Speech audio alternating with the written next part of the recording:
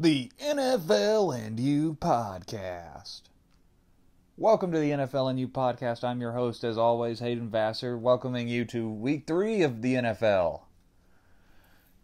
We got off to a great start last night, didn't we, with the Thursday night football game? Wow, what magic that was. Just pure bliss. That's what that was.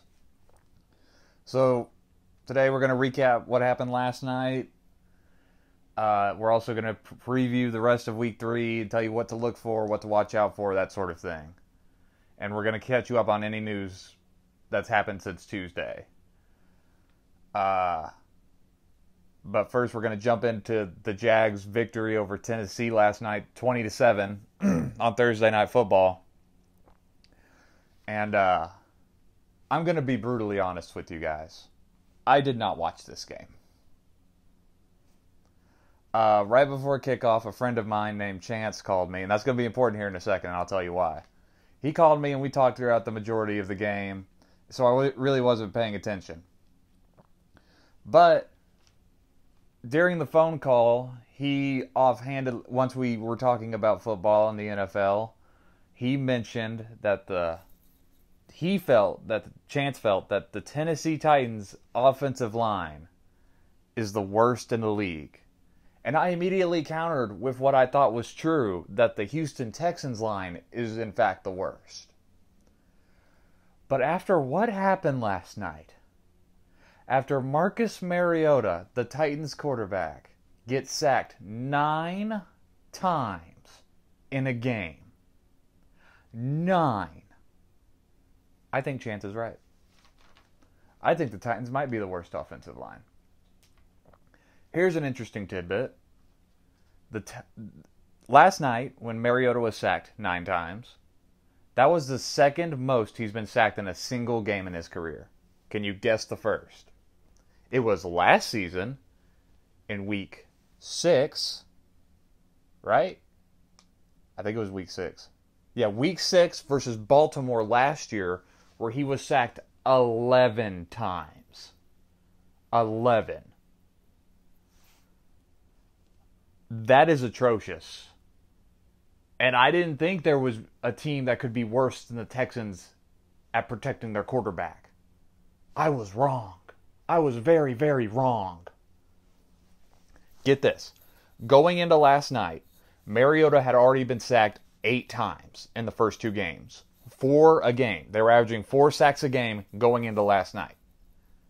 Then he gets sacked 9 times. That means he's been sacked 17 times already this year. 17. That's 7 more than Deshaun Watson at 10. That is absolutely atrocious. And it's the main reason why Tennessee lost this game. They could not block anything. Go back and watch parts of this game. You can see the moment the ball is snapped, there are already defenders in the backfield. Mariota has no time. Because you could argue that if you want to negate the pass rush, start getting the ball out quicker. He can't get the ball out quicker if he's already getting hit by the time the ball is snapped. He just can't. That's physically impossible. So Mariota had a rough night. And even when he wasn't getting sacked, you would think that bad weather, it was raining throughout the majority of the game. You would think that it would be inducive of running games to really, help their teams out. But neither running back had a good night. Derrick Henry, I think, had like 40 yards and a touchdown. And Leonard Fournette had a grand total of like 60 yards. I mean, Marcus Mariota threw 40 passes last night in a rainy Jacksonville Thursday night game. That just doesn't make sense. It feels like it's more indicative to run the ball. Like I said, Mariota completed 23 of 40 passes for 304 yards. Most of that was when the game was well out of hand. I mean, this was Jacksonville from the get-go. And sacked 9 times. And even when Mariota wasn't getting sacked, he was missing open throws. I remember there was that when they got into the red zone, I think it was in the second half, and he missed. I think it was Delaney Walker alone, wide open in the end zone. He just sailed it. And I know Mariota was running when he did it, but I mean, come on, man. It does not get more open than what Delaney Walker was in that end zone. And I just want to throw this out there because I know I've heard it said a couple times. If anybody else was watching the Thursday Night Football pre-show, I had it on in the background while I was playing on my phone. And they did that thing where they put player A stats and player B stats up side by side, but they won't tell you which player is until like the very end of the segment. And I'm telling you, these two player stats, they're two quarterbacks. They're virtually identical. Touchdown to interception ratio, win percentage, all of that. I'm talking within 0.01% of each other. It's virtually identical. And then they reveal who the two quarterbacks are. You know who they are? It's Marcus Mariota and his backup, Ryan Tannehill. That is not good. That's literally saying there is no difference between if you put in Ryan Tannehill from a stats perspective. I saw a lot of people on Twitter demanding that the Titans start Tannehill going forward. And I get that frustration because it's been 5 years with Marcus Mariota. But you got to remember, for a lot of those years, Mariota had a new offensive coordinator almost every single year, so everything is constantly changing. He never had a chance to really grow. And his offensive line is always trying to get him killed. So yeah, while Mariota has never really grown, and you can blame him for that, you also have to blame the organization for never really trying to let him grow. They've always had a constant coaching shuffle, and that can always stunt quarterbacks. I think that's what's happened in Tennessee. I do think if Ryan Tannehill starts, I think it could be worse for the Titans. Not because I think Tannehill's a bad quarterback, but they're almost two different people. You look at Tannehill, he's more of a pocket passer. I really don't remember him being mobile in Miami while he was their starter. And you got Mariota, he's not a guy that's going to, rush for 100 yards a game. He's just not. His mobility is helping him survive in that backfield. And if you just put a pure pocket passer back there who can't run and can't scramble, 9 sacks could become like 13. I'm just throwing that out there. So we're going to keep an eye on the Mariota Tannehill. I guess now it's becoming a quarterback competition because Mariota is proving he can't consistently win. And Tannehill really can't either. That's the reason why he's not the starting quarterback in Miami anymore, besides the blatant tank job they're doing. So we're going to keep an eye on that with Tennessee. But looking at Jacksonville completely changed my expectations of them in one game. Gardner Minshew is fun. He's flat out fun. Minshew Mania is real, people. And I was ready to write the Jacksonville Jaguars off as dead. They were 0-2, looking to be 0-3 if they had lost this game. And your star defensive player is saying he wants a trade. It just felt like it was getting ready to crumble. But Gardner Minshew goes out, starts really great, 2 beautiful touchdown throws in the first quarter, and he's just looking great. This kid can play. He's not going to, light it up for 300 yards and 3 touchdowns, mind you. He's not going to do that, but he's given this team a chance to win. He's brought the Jags back from the dead, and all of a sudden the Jags are sitting there with 1 win, and the entire rest of the AFC South is sitting there with 1 win. So the Jags are right back in the thick of it in the AFC South. Their defense is solid. And we're going to talk about Jalen Ramsey more here in a second, but the Jags are very much still alive in this division. And Minshew's going to lead them. And that city's in love with him. That coaching staff's in love with him. Everybody is seemingly in love with Gardner Minshew. And I'm one of them. That kid is entertaining. I love his personality. Just because it's so funny. It's fun. The NFL is having fun. And that's something you don't hear very often. They're having fun with this one player, and it's great. So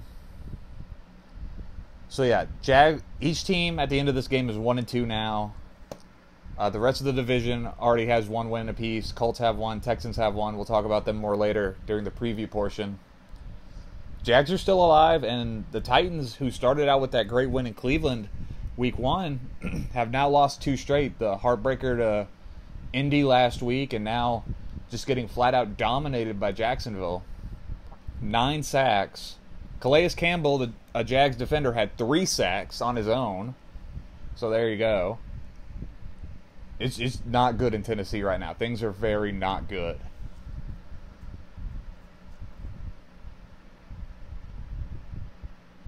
Twitter hated this game, by the way. Just scrolling through Twitter during the game, people hated this game. Tom Brady tweeted that he turned the game off because it was so bad, because there were so many flags in the first half. It was bad. It just was not good football. It just wasn't. I bet it was good for Jacksonville, beat a division rival. I bet that was nice. But other than that, it really wasn't that interesting of a game. All right, moving on. We're going to talk a quick bit about Jalen Ramsey real quick. As you know, the star defensive player for the Jags asked for a trade earlier this week. And it sounds like, according to every NFL insider that has talked about it so far, that Friday, today, is the target date if a trade's going to happen. The Jags have apparently asked for something in the ballpark of 2 first-round picks and maybe more for him. Something alike into what Khalil Mack got when he got traded a year ago. But then you also have to think, if he gets traded, he wants a new contract too. He wants money. So you have to find a team that's basically willing to forego 2 years of their future and eat a big bullet on salary cap to get a guy like Jalen Ramsey, who can very much still play. He can still play and cover at an alarming rate how good this guy is. Even if he talks off the field and he's got a bit of an ego, that guy can flat out play. And it's right around 11 o'clock Eastern right now, and so far there's been no trade talk. There was a report about half an hour ago that the Jags owner, Shad Khan, is willing to break the bank to keep Jalen Ramsey there as long as it doesn't kill the team's cap space. It sounds like the Jags want to keep Jalen Ramsey. I just don't know if Jalen wants to stay in Jacksonville. Because after the game last night, because he played last night, he played the entire game, which was kind of surprising for a guy who's about to be traded. He played the entire game, and then after the game he said he just didn't want to talk about trade stuff. He didn't want to talk about it. And I kind of took a step back and maybe he won't get traded. There's the possibility that he doesn't get traded, that the Jags just go, listen, we don't care that you want out, you're staying here and playing. And of course that's going to ruffle a lot of feathers, but that's a possibility that could happen. It could also come out that by 2 o'clock he's gotten traded to the Kansas City Chiefs. Oh boy, that would be scary. Oh Jesus, that's scary. So like I said, we'll keep an eye on this going forward, but as of right now, Jalen Ramsey is still a Jacksonville Jaguar at 11 a.m. Eastern Time. And Jacksonville is apparently asking for an entire arsenal of draft picks for him. So we'll keep an eye on that and just keep you updated on it. We'll see what happens if or when Jalen Ramsey gets traded. All right, moving on. We're going to jump into the preview portion. We're going to preview the rest of Week 3. And we're going to start out with a bye game. Not a bye game. A team that's on a bye this week. The Dallas Cowboys. Oh, no, they're not on a bye. They're just playing the Dolphins. This is going to be a bloodbath. Oh, good God, this is going to be a bloodbath. The Dolphins are in full tank. They're going on the road, and they're starting Josh Rosen. I like Rosen. I really think that kid's gotten a lot of unfair hate through the entirety of his NFL career. It felt like some people are just hating on this poor kid to hate on him. And then he just gets horrifically sabotaged by some higher power. I mean, he gets drafted by the Cards, who never really felt like they wanted him to begin with, even though they traded up for him. There's a constant coaching carousel throughout his rookie year in the offensive coaching department. Then they dump him because the new head coach fancies the young Kyler Murray instead. So they dump him, to the Dolphins, who are doing the most blatant tank job the NFL has ever seen and are on pace to have the worst scoring margin in defeat of any NFL team ever. Ever. I read an Athletic article the other day that said if the Dolphins average a margin of defeat by about 14 points for the rest of the season, they will statistically be the worst team to ever play. That's bad. We are seeing tanking at an historically bad level. This team could seriously not win a game this year. And they're going in to play a Dallas Cowboys team in Dallas who is hitting on every single cylinder right now. Their defense is solid. Their offense is averaging over 30 points a game. Their quarterback is making a serious case to be one of the highest paid players in the league. The Dolphins are going to probably walk into another 45-0 buzzsaw here. And it came out Wednesday that they're going to start Josh Rosen. And Josh Rosen isn't going to fix what's wrong with this team. Now keep in mind,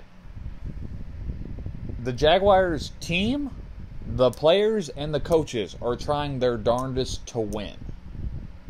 They're trying hard to win. It's the front office that's making sure that this team doesn't win. And it feels odd to have these two things at odds with each other. But that's what's happening. The front office wants this team to tank for a quarterback, and his name is Tua Tagovailoa from Alabama, is who it sounds like the Dolphins are in love with. But looking at Dallas, I think this is the right week to play a team like Miami. Xavier Woods and Michael Gallup are out. We talked about this on the last podcast. Xavier Woods out for 4 to 6 weeks due to an ankle injury, and Gallup had arthroscopic knee surgery, so he's out for 2 to 4 weeks. But this is coming into a nice little sweet spot in the schedule for Dallas. They got Miami now, then they're going to have the Jets soon, presumably without Sam Darnold. We're going to talk about them later. The Saints without Breeze.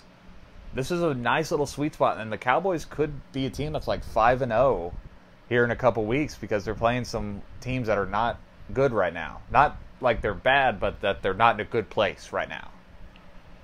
And the Dolphins are just one of those teams. Dolphins have been outscored 102-10 so far. Only one touchdown so far for the Dolphins. And Fitzmagic is on the bench, and it's Josh Rosen time. The Rosen one. So hopefully he has a bit better of a start. I don't think it will affect anything, and the Dolphins are probably going to go 0-16. But Dolphins fans, remember this pain. You got 3 first-round draft picks this year and 2 next year. Remember this pain when you're reloading your entire roster. It'll be worth it. I promise you that. Cowboys win this one big. And we're going to move on to our other team on a bye this week. Oh, no, it's just the Patriots playing the Jets. Oh, I got you again. Jets at Patriots. 0-2 Jets versus 2-0 Patriots. And this looks to go the same way the Dolphins-Cowboys game goes. Jets on their third-string quarterback. It sounds like Luke Falk on a short week is going to get the nod. Their third-string quarterback. And Bill Belichick is probably going to cook up every defensive blitz he has ever thought of just for this poor kid.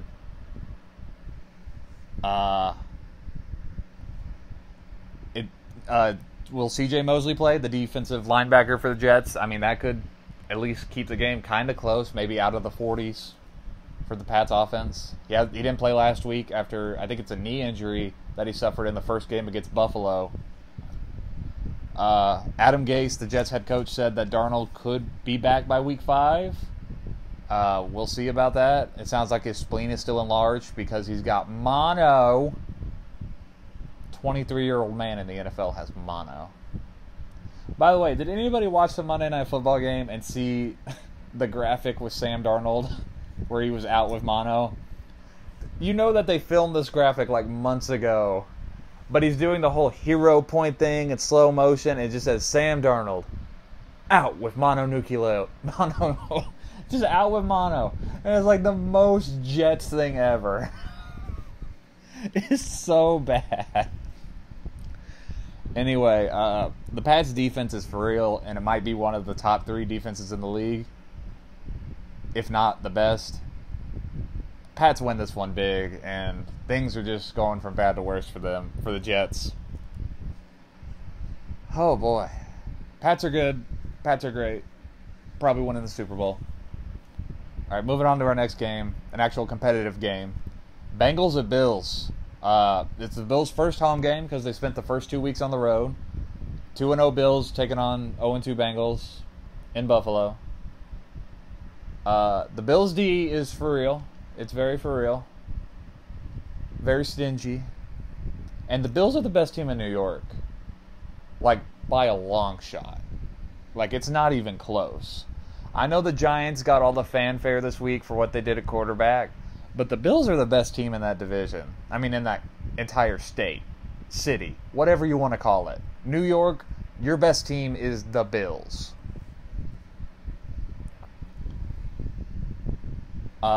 They're still figuring things out offensively. You can tell when watching them because they're not an offensive juggernaut. They're more like an offense that's probably going to score 20 points, and that'll be their limit.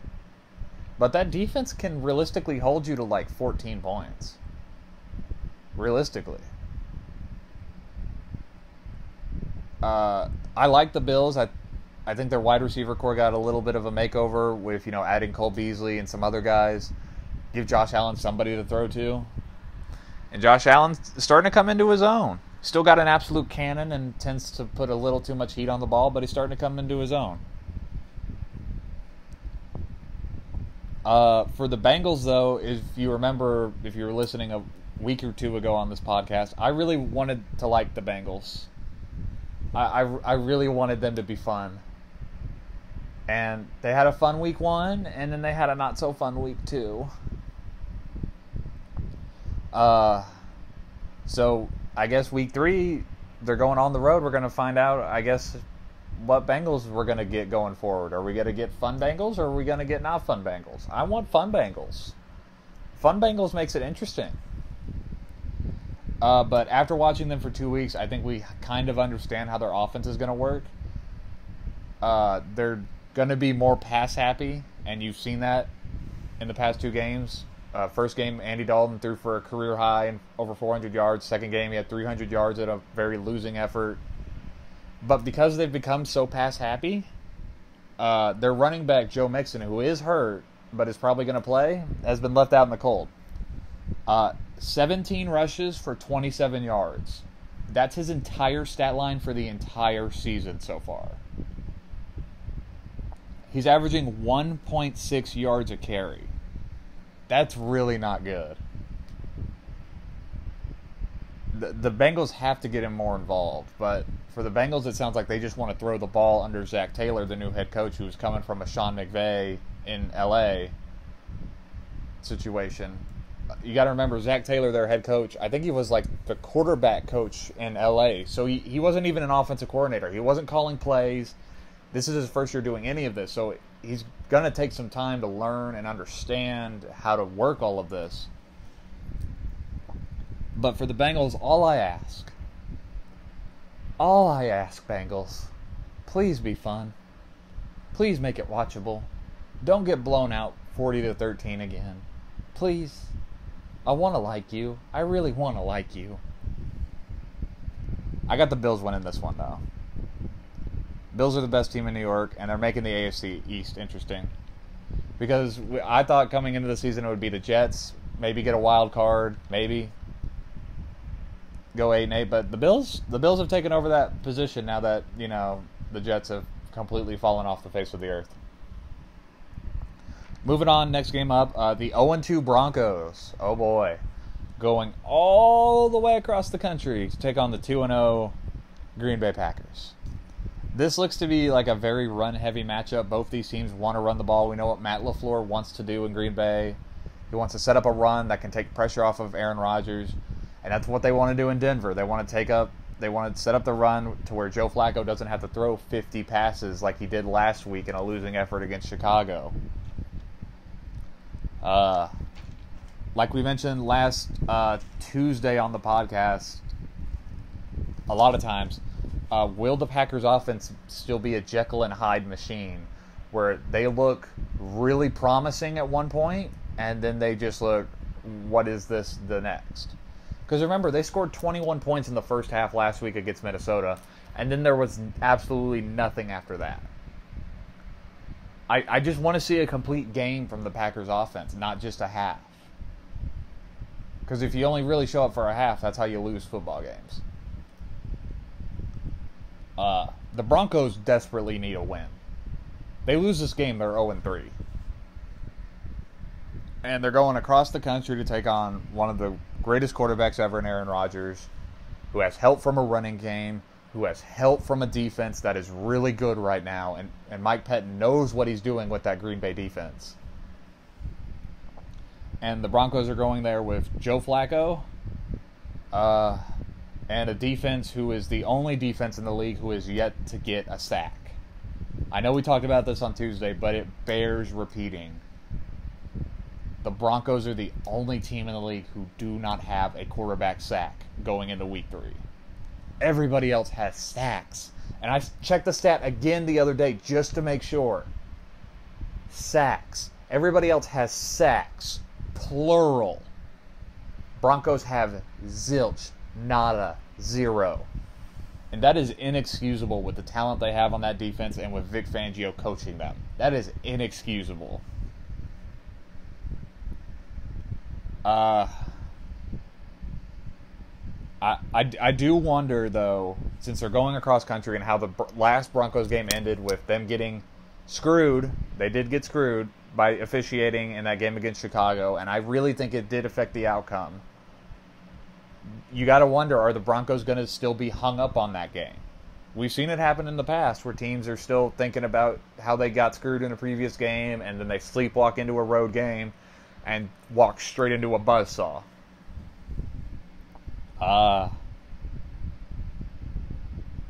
That's why I'm personally worried about for the Broncos. But for them to win this game, their defense has to step up. It has to. It needs to do more than just keep a game close and stop the Packers from scoring 20 points. They need to do a lot more than that. They got to hit Rodgers. They got to get sacks. They have to. Right now is a do-or-die moment for the Broncos and whether they can try and salvage their season, because once it gets to 0-3, you might as well start writing them off.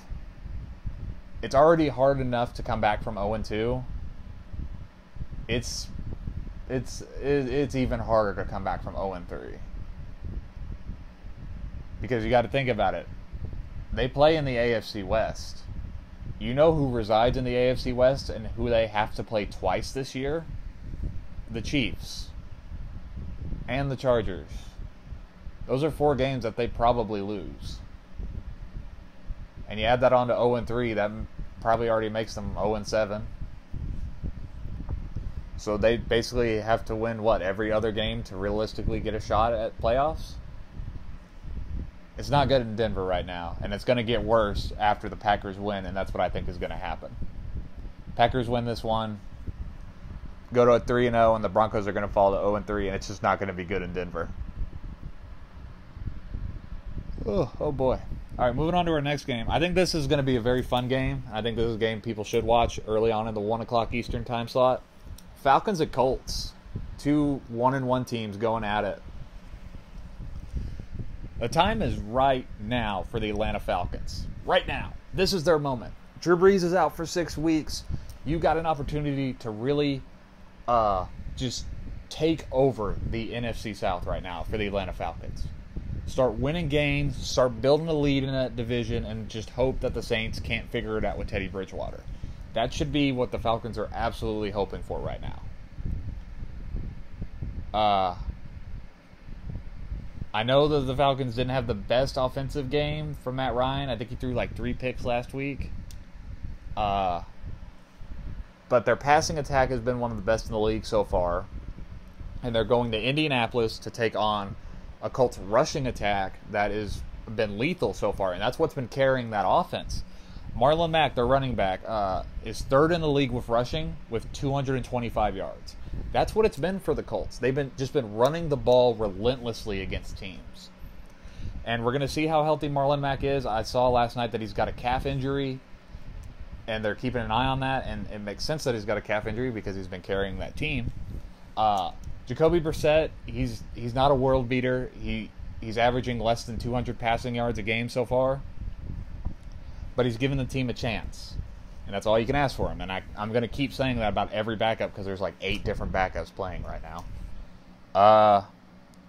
I do think, though, that this game is going to kind of be decided the same way the Jacksonville-Tennessee Thursday night game was, because the Colts so far have 8 sacks. They've generated 8 sacks so far this season, and if you've been watching any of the Falcons so far, you know that their offensive line is banged up. It's hurt. So this could be a game that's decided in the trenches, even though it feels like it's probably going to be an offensive slugfest that comes down to who has the ball last. And then speaking of the Colts defense, their all-pro linebacker, Darius Leonard, who's still in concussion protocol from last week, has missed all the practices so far, and it sounds like he might not be able to go, which is a huge blow to that defense. When Darius Leonard is healthy and playing, he's one of the most effective defensive linebackers in the entire league. If I remember correctly, didn't he win Defensive Rookie of the Year last year? I think he did. I could be wrong. But he deserved to win it, I'm going to be honest. So, like I said, he's still in concussion protocol, so we'll keep an eye on if he's able to go.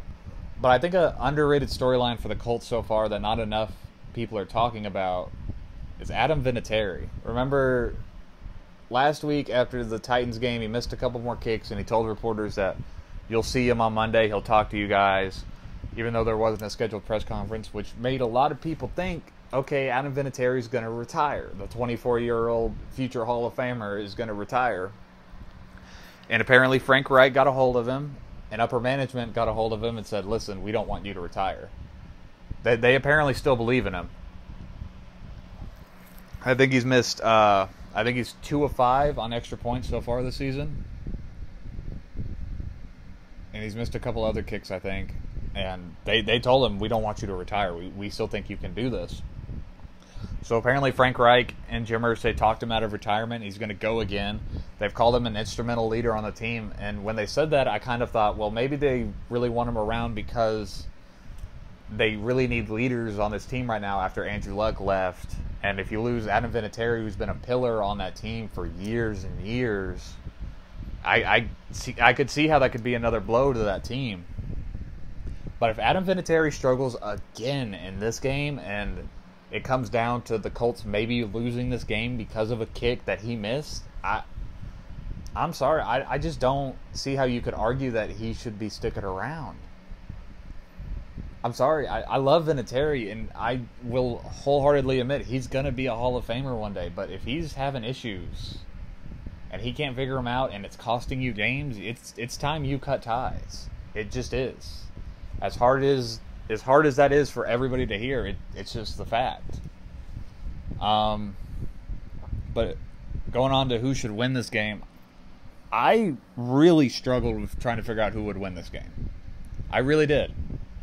I went back and forth for like 20 minutes trying to figure it out, and I've never struggled that hard this season on figuring out who should win a game. My heart says Colts win this game, but that's because I'm wholeheartedly biased towards them. I will admit that.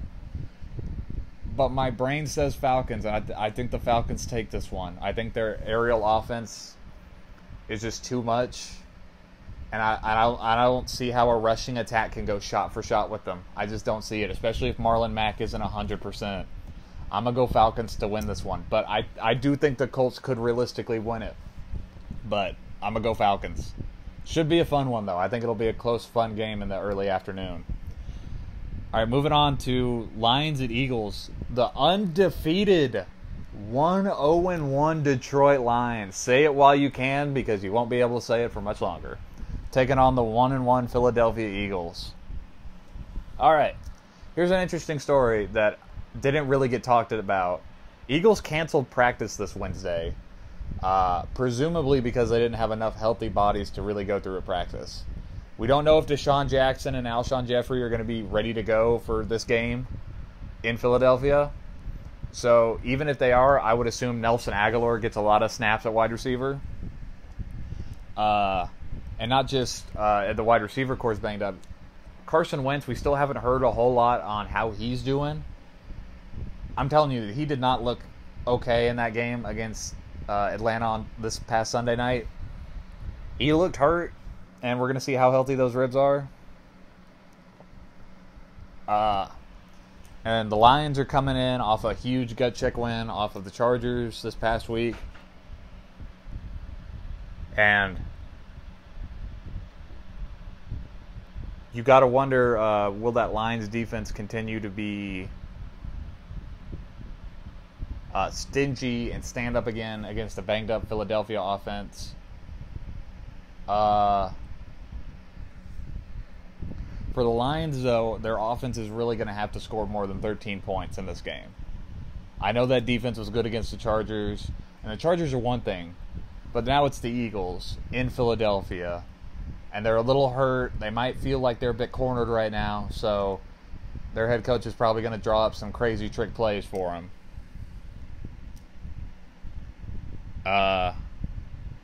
For the Lions offensively, they're going to need T.J. Hawkinson, the tight end, to have a better game than he had in Week 2. They don't need him to go for 131 yards like he did in Week 1, but just a little bit better than like 30 yards, which is what I think what he had in Week 2. And Kenny Golladay, their stud wide receiver, is going to have to ball out too, like he did in Week 2. But I think the Lions' undefeated season comes to an end in this game. I've got the Eagles in this one. I am worried, though, about how banged up they are, because it's not really being talked about enough. It really feels like it's being underplayed, how hurt they are right now, because we saw it come into factor at the end of the Atlanta game, how those injuries just piled up and piled up. I mean, look at them right now. We're talking about maybe they don't have Dallas Goedert at tight end. Maybe they don't have two of their best wide receivers ready to go. Their defense on the defensive line is very thin right now. And it just feels like a recipe for a Lions team to go in there and just win it. It feels like it, but I just don't believe in the Lions being consistently good. I'm sorry. I live in Michigan, so I'm just used to the Lions letting people down. So I got Eagles in this one, but just keep an eye on this one. Just keep an eye on it. Just like out of the corner of your eye, just keep an eye on it, because it might get weird. All right, moving on. We got a matchup of two 1-1 teams. Raiders at Vikings, and what looks to be an old school grinded out matchup. If you've noticed what the Raiders have been doing so far this year, they've been running Josh Jacobs a lot. And if you've been watching the Vikings, you know that the Vikings like to run it a lot and play defense under Gary Kubiak's system. Basically, these two offenses are like, the less their quarterback has to throw, the better. And I know that sounds mean, but it's what they're trying to do. Remember in Week 1 when Kirk Cousins only threw 10 passes for the Vikings and they won like 28 to like 14? That's like the Vikings' best case scenario of what they want. They just want to run with Dalvin Cook and get him to like 150 rushing yards a game, which is, I think, is what he's averaging. So far, he leads the league with rushing with 265 yards. And the Raiders, if I remember correctly, Josh Jacobs needs like less than like 100 yards to be like the fastest Raiders rookie running back to reach. Oh God, I can't even remember the stat. But he's been doing good so far. Basically, is what I'm getting at. I want to see how frisky the Raiders are going to be again, because, you know, they got Denver in Week 1, and then they were hanging around with the Chiefs through the first quarter. They led 10-0 in the first quarter. So now they got to go on the road for the first time this year to Minnesota to play a team that just wants to run the ball on basically every down. Like I said, the less that these quarterbacks do, the better. And it's getting really hard to love Kirk Cousins. It really is, especially after last week. I've been a big Kirk Cousins fan, but man, it's getting hard to love that guy. I'll take the Vikings in this one, though. I just think that defense is too much to overcome for Derek Carr in that offense, and I'll take the Vikings to go 2-1 over the Raiders.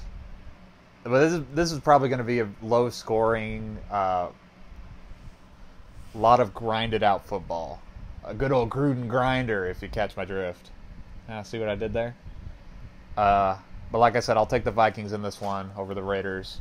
Moving on to, in my opinion, the game of the weekend.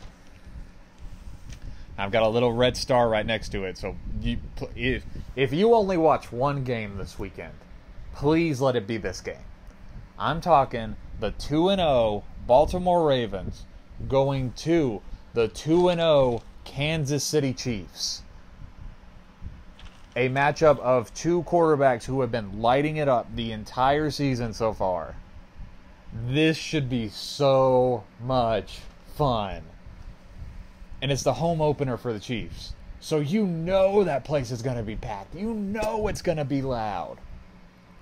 It's the only matchup the entire weekend of two teams that are undefeated. And by the end of this game, somebody's going to lose. Or God forbid there's a tie. Oh, God. We're going to see how good that Lamar Jackson-led offense really is. Can it go shot for shot with Patrick Mahomes and the Chiefs? Can it? I mean, these two teams played in Arrowhead last season, and it came down to the wire. Both quarterbacks are making phenomenal fourth quarter deep throws to their wide receivers. And that was the same game where Patrick Mahomes did the no-look pass that everybody does on highlight reels. I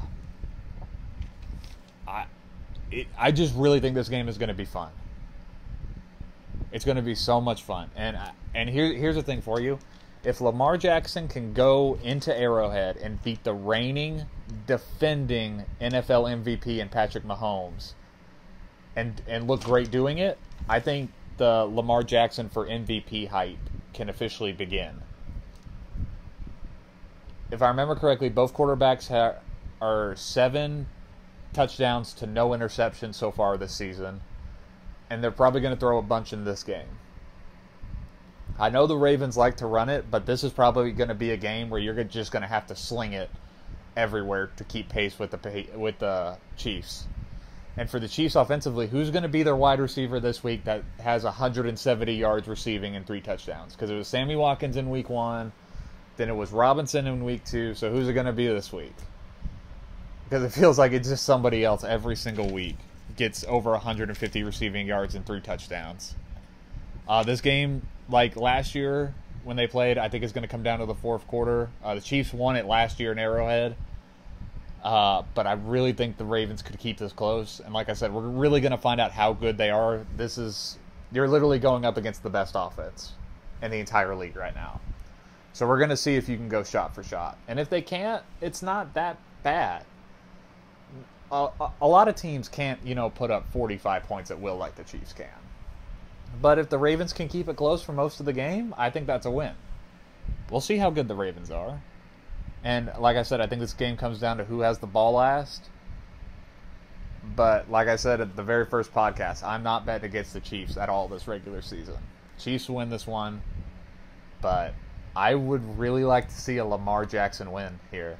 That could really make things interesting if he can outduel Patrick Mahomes. Because these two guys have been lighting it up and just putting on a show these first 2 weeks. And I get that the Ravens have been doing it against lesser competition. They had the Dolphins in week 1, then they had the Cardinals last week. But it's not like the Chiefs had much better competition. They had a Jags team that kind of gave up defensively. And then they had the Raiders last week who just decided in the second quarter that they just weren't going to defend anything. So it's the first time that these two teams have really played, real competition, real good competition. But like I said, I got the Chiefs in this one. Like I said, if you can only watch one game this weekend, make it this one. 1 o'clock Eastern. Wait, is it 1? It's either 1 or 4:25. I think it's 1. 1 o'clock Eastern. It's on CBS. There you go. Cheap plug for CBS. But watch that one. All right, moving on. I know for sure this game's at 4 Eastern. The 0-2 Giants going all the way to Tampa Bay to take on the 1-1 Tampa Bay Buccaneers.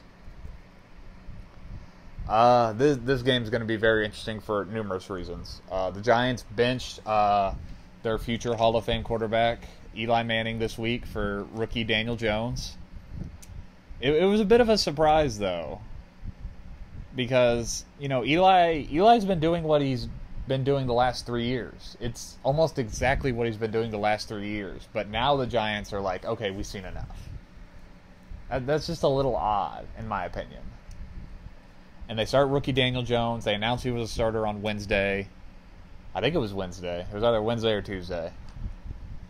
On a short week, going all the way to Tampa Bay to take on a Todd Bowles-led defense who, like we mentioned last Friday on the podcast, still knows how to get after offenses. And Todd Bowles is literally going to throw the kitchen sink at this kid. He is going to throw everything in his tool belt at this poor kid who is making his first NFL start. He's making his first regular season. Well, it's not his first regular season appearance because he played a little bit in week 1. So at least he's got some action under his belt. But it might get ugly for the Giants offense. They're going to have to rely heavily on Saquon Barkley to help lead them. He's second in the league when rushing with 227 yards so far this season. He's got over 100 yards in each game. And they're really going to have to rely on him because the Giants are thin at wide receiver. Like we mentioned last Tuesday, that starting Daniel Jones isn't going to fix all the problems for this team. It's not going to fix the fact that Golden Tate's out on a suspension. It's not going to fix the fact that the offensive line can't block. It's not going to fix the fact that this defense is horrifically atrocious. It's not going to fix the fact that Sterling Shepard's still in concussion protocol. It's not going to fix those things. It's just not. And this Giants team is probably still, their outlook on the season is probably still the same as it was when Eli Manning was in there. Putting Daniel Jones in doesn't change much. It really doesn't. I hate to break it to everybody. The Giants aren't suddenly going to be an 8-win team, and they probably aren't even going to be a 6-win team. They're still probably staring down the barrel of a 4-win team.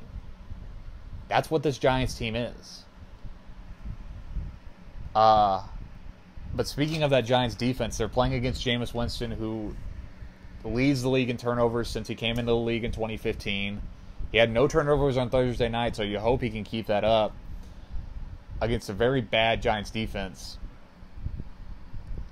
And O.J. Howard, the tight end of Tampa Bay, he's gotten little production, and that's putting it lightly, since Bruce Arians took over. And Bruce Arians said the production will come, but you got to worry about O.J. Howard down there. Former tight end from the University of Alabama. First-round pick by Tampa Bay like 2 years ago.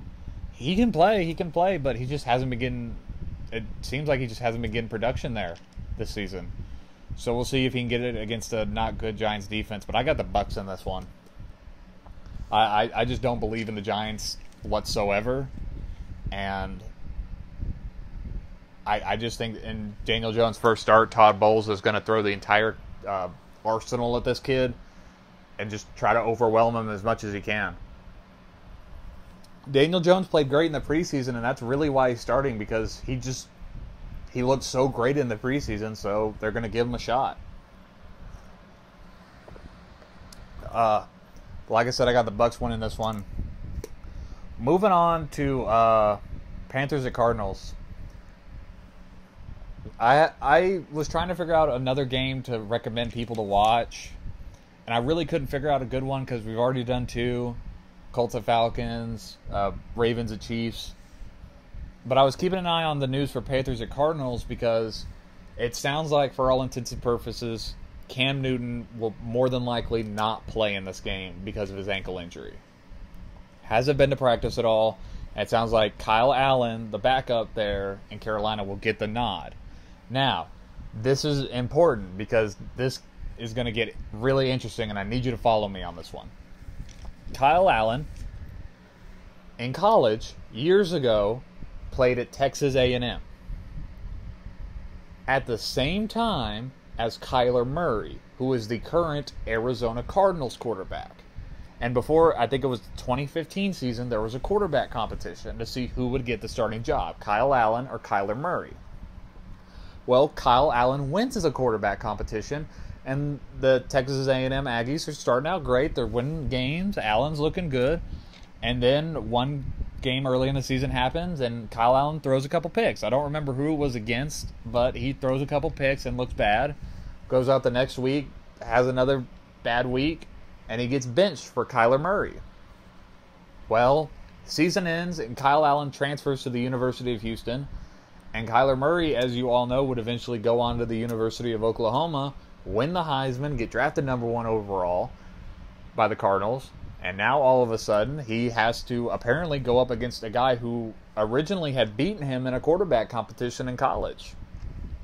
So I just think it's very interesting how all of this just leads back to Kyle Allen versus Kyler Murray, and that's why I think people should watch this game just for that story alone. Just think of the narratives if either team wins. If Kyle Allen wins over the Heisman winning quarterback who was drafted number 1 overall, and Kyle Allen's coming off the bench to do it, that's an interesting story. You know what else is an interesting story? If the Cardinals and their quarterback Kyler Murray get their first win of the season against Kyle Allen, who, beat Kyler Murray, it's vindication on Kyler Murray's part. I mean, either way you look at it, no matter what happens in this game, it'll be vindication for somebody. Either the Panthers get their first win or the Cardinals get their first win. But speaking of the Cardinals' offense and Kyler Murray, they need to show up before the fourth quarter. They have to. It seems like the last 2 weeks, that's the only times they've been scoring touchdowns is in the fourth quarter.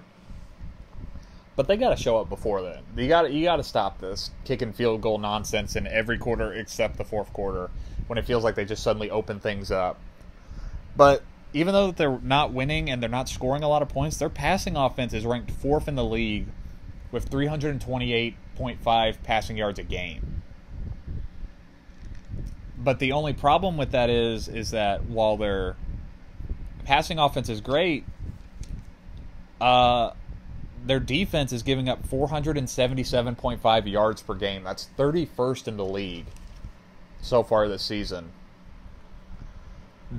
And you would hope that their defense would be better because they're facing Kyle Allen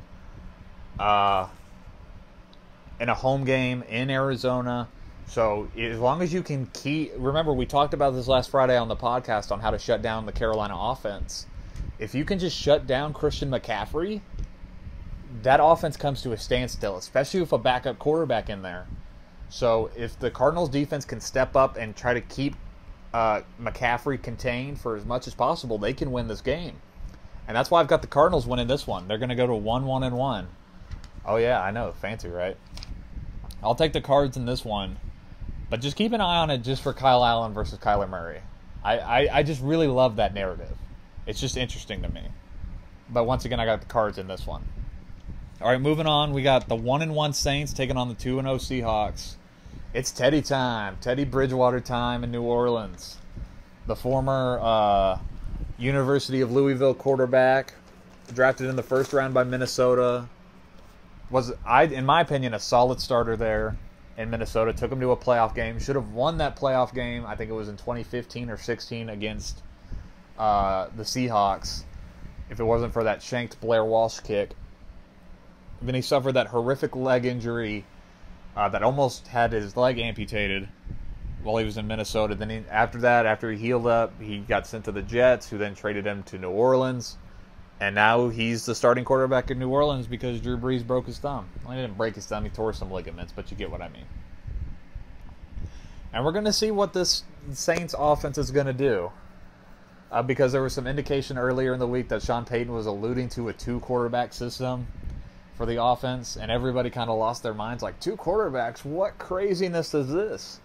But when you really think about it, the Saints have been running a 2-quarterback system for like the past 2 years with Taysom Hill. It just means that Taysom Hill's going to run in and take like a goal line snap. I do think we're probably going to see a bit more production to keep the defense, on their toes from Taysom Hill. But I found it weird just how everybody feels like they're just riding off Teddy Bridgewater already. Like, this guy was a solid starter for the Vikings. He really was. And you're just going to throw in Taysom Hill to be the starter because he's run some gadget plays effectively? Like, really?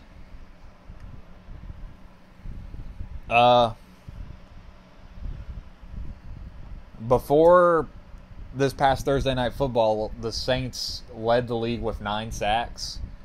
And I feel like that's going to be a very decisive factor in this game because the Saints have been able to rush the passer so far. And the Seattle Seahawks offensive line has not been able to protect Russell Wilson. They've given up 8 sacks so far this year, and that could be a deciding factor in this game. But remember initially when we talked about the Drew Brees injury, I said that the Saints could realistically go 4-2 over their next 6 games. One of those losses being the Seattle Seahawks, and that's why I'm taking the Seahawks in this one. I just don't think that on a 1-week thing, they're going to Seattle. Teddy just needs a bit more time to get the rust off, to get back into starting shape for his team, and that's why I'll take the Seahawks in this one. I think the Seahawks might win this one by 2 touchdowns, but that doesn't mean the Saints are bad with Teddy. I just think it's a bit too much too soon kind of thing. But if the Saints want to stay in it, they have to get after Russell Wilson. Like I said, if they can do that, that could be a deciding factor in this game. All right, moving on, we got the 0-2 Steelers taking on the 2-0 49ers. The 49ers are averaging 36 points a game. That's 3rd best in the league right now. 36 points a game so far for the 49ers. And they're going up against a Steelers team that's really kind of becoming a cornered animal very quickly. That trade for Minkah Fitzpatrick that they pulled off really felt like a move a team would make. That's like 1 step away from being a playoff team. But the Steelers aren't that. They're starting Mason Rudolph. They're 0-2. This team isn't competing for the AFC North right now. They're just trying to compete to stay afloat. And their defense has been getting gashed so far this season, so you would hope that the Minkah Fitzpatrick trade could help with that. But I wonder if the 49ers offense is too much for them. I mean, they had over 200 combined rushing yards last week. I know they won't do that every week, but still. They got a true running back by committee system in San Francisco. It's some kind of weird 3-headed monster. And not just their running game is solid, their passing game is starting to come into its own. And their head coach, Kyle Shanahan, said that Jimmy G is not only looking better now, but he's going to continue to look better. And that should terrify teams, that this team isn't just a one-trick pony with the run game. They can throw the ball. Jimmy G was doing some solid dimes last week against Cincinnati. But on the opposite side of Jimmy G, you have Mason Rudolph, the Steelers quarterback, former University of Oklahoma State quarterback, making his first start in the league in his young 2-year career. And the Steelers have talent offensively. They still got Juju Smith-Schuster. They still got James Conner, who says he should be good to go. They've got talent. They got a solid tight end in Vance McDonald, who caught 2 touchdowns last week. But they're going up against the 49ers defense, who has been turnover happy so far this season. They've just been generating turnovers in every game. And I'm really starting to buy into the 49ers like I am with the Bills. I've got the 49ers winning this one. I got the 49ers starting out 3-0, and the Steelers falling to 0-3. I really think that the Steelers still think they can win now.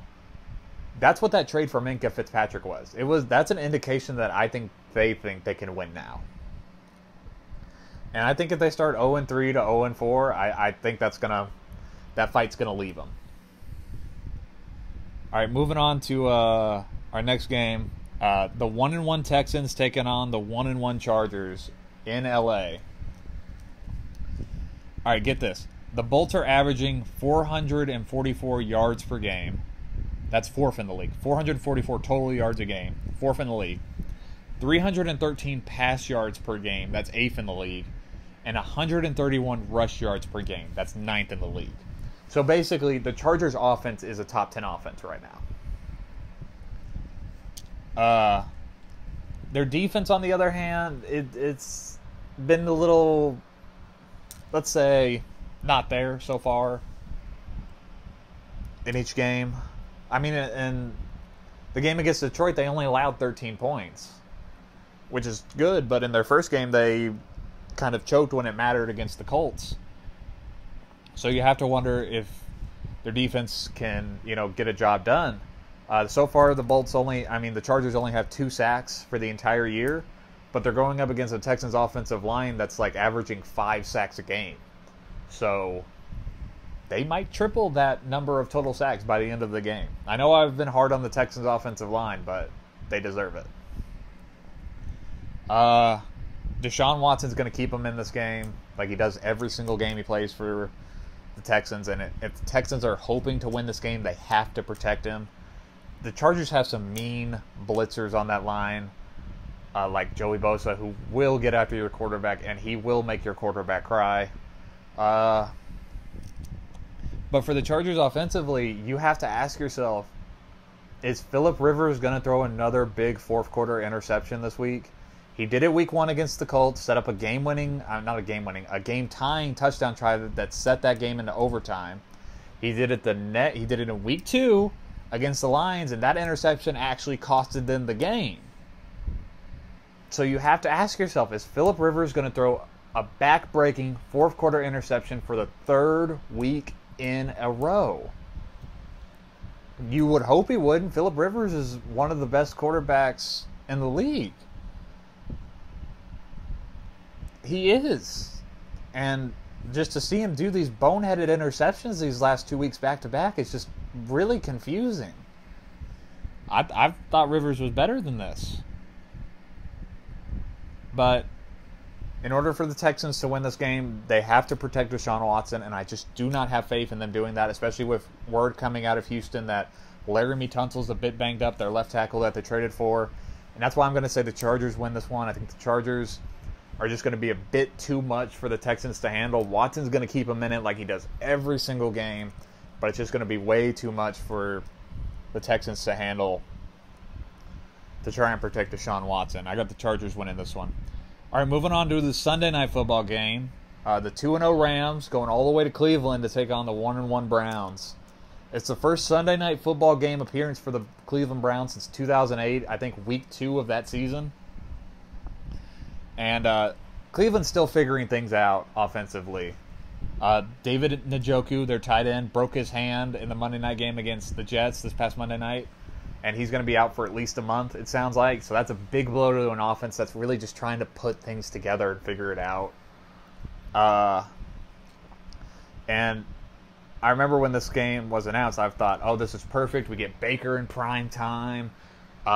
We'll get to see him go toe-to-toe with the Rams and find out how good this Cleveland offense is. And now we're getting closer to it, and I'm like, I really don't know if I want to watch this game because the Browns are still struggling offensively, and defensively it feels like the Rams are just going to pick them apart. The Rams are the new alpha of the NFC now that the Saints are gone. They've laid claim to everything in the NFC. They're the new god there. There's nothing that can stop them right now for like the next 7 weeks. And I just think that I'm not sure. I want to believe in the Browns. I really, really want to believe in the Browns. But they're just making it so hard to right now. Their offensive line is banged up, and you would think Aaron Donald would just take advantage of that and just go on a rampage against Baker Mayfield.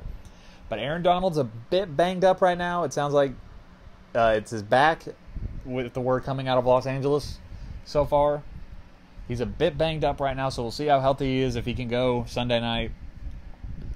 This game might get ugly fast. I'm just going to be honest with you. It might get ugly fast. I really want to believe in Cleveland. I really do, because that fan base deserves a winner. And they really deserve a nice little primetime win like this. I mean, Monday night, a lot of the prestige has been knocked off Monday Night Football. I think we can all agree there. Sunday Night Football is the big primetime game for everybody. And the Cleveland fans, they really deserve a big win against a big opponent on a Sunday night game. They just deserve it. But I don't think they're going to get it. I'm going to take the Rams in this one. Like I said, this one might get ugly fast.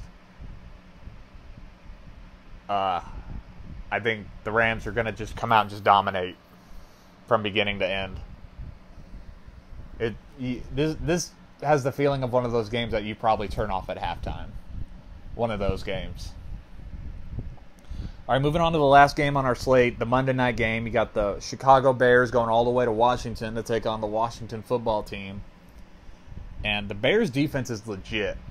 They are legit. If I remember correctly, they're averaging about 12.4 points a game that they've given up so far, and that's incredible. The defense looks to be almost as good as it was last year. And a lot of the people said it wouldn't be close to that good again, but so far it looks like they're going to be that good. On the other hand, the Bears' defense is legit. The Bears' offense is the exact opposite of legit. The Bears offensively have only scored one touchdown this season. One. You know which other team in the league has only scored one touchdown so far this season? It's the Dolphins. You never ever want to be compared to the Dolphins right now. You don't want that. It's bad. You don't want that. It's bad. Matt Nagy, the Bears head coach, said he believes that the Bears' offensive struggles are just temporary right now. And it sounds like he's really trying to sell that, but I don't know. I really don't believe in Mitch Trubisky as a quarterback right now. And yes, while the Washington defense is very suspect, at least their offense can put up points. They've scored over 20 points in each of the games so far. And I think the Bears their highest output total for offense was like 16 points, and that was like last week. The Bears offensively are not good right now. Oh, here you go. The Bears are averaging offensively 9.5 points per game offensively. The Washington football team is averaging 24. And yeah, the Bears defense is going to keep them in it, and they're going to drastically limit what Washington can do offensively. But they can't hold them the entire game. They just can't. And yes, Chicago has a kicker, and yeah, he can probably make like 4 to 5 field goals to maybe squeak out a win. But that offense has to do something for Chicago.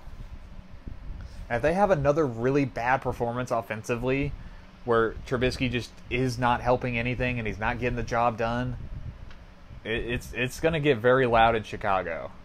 The Boo Birds are going to be very loud. Even though the game's in Washington, people are going to be very upset back home in Chicago. But I'm going to call an upset here. I think Washington wins this one. I think the Bears defense is going to get tired late in the game, and Washington's going to eke out a last-second touchdown that the Bears just don't have an answer for because their offense can't do anything right now. I'll take Washington to win this one. All right, that concludes our Week 3 preview. Just went through every game. Next time you hear from me, it'll be Tuesday, where we're going to recap every game we just previewed, catch you up on any news, and set you up for Thursday Night Football next week.